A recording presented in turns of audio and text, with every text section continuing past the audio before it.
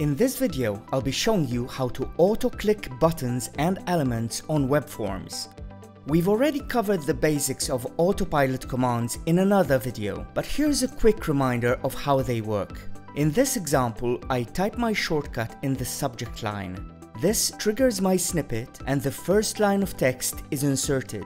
After a brief delay, TextBlaze emulates a tab key press to move to the email contents window, pauses again, and inserts the body of my email. This workflow works great in simple scenarios such as this one.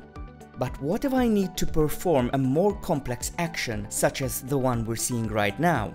In that case, I can use the click command and instruct it to click a specific element on the website. Here's what that looks like. I type my shortcut and the first bit of text from my snippet is inserted. Next, the click command opens up the menu by clicking on it. You can see this happening by observing the yellow flash here. Since HubSpot allows me to search inside menus, I'm using my snippet to insert text inside the menu search bar and get exactly the choice I need. Finally, I emulate the Enter key to confirm my selection. The rest of the process works the same way.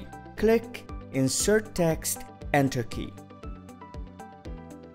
Once TextBlaze is done filling out the form, I've got a final click command to complete the submission.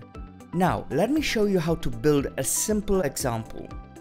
Here's a snippet with some text to be inserted inside my note in HubSpot. Now, I need a click command. If I leave the command as it is, TextBlaze will attempt to click at the location of the cursor, which in this case would be the note contents window. I want TextBlaze to click on the outcome menu, and this is how it's done. The process is similar to using the selector tool to read data from a website. You can learn more about that in a dedicated video. At this point, we should have the outcome menu open. We know HubSpot allows us to search inside menus, so let's take advantage of that. For the final step, let's add a key enter command to confirm the selection. And this is what it looks like in action. Using this handful of commands, you can also replicate the workflow I showed you earlier.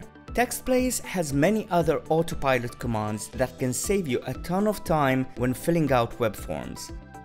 The best place to learn about them is the help site, where you'll find detailed examples, videos, and even ready-made snippets for you to copy, modify, and use with just a few clicks. And make sure you visit our community for ideas and inspiration from other users like yourself.